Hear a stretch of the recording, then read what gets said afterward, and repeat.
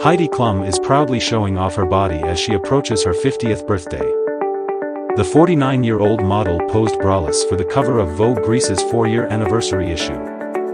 Klum, who was deemed the guest of honor, rocked a sheer, champagne-colored top with a nude skirt and her hair pulled away from her face.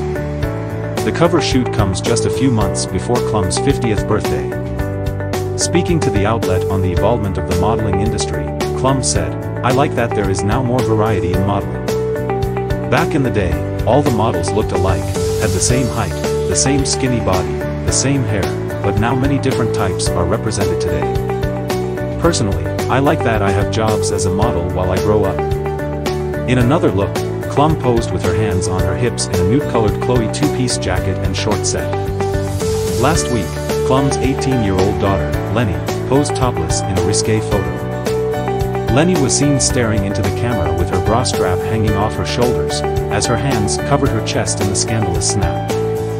She donned denim jeans and a black belt while rocking wavy curls for her hairstyle to complete the look. During the holidays last year, Heidi and Lenny posed together for an ad campaign for the lingerie brand Intimissimi, which stirred controversy.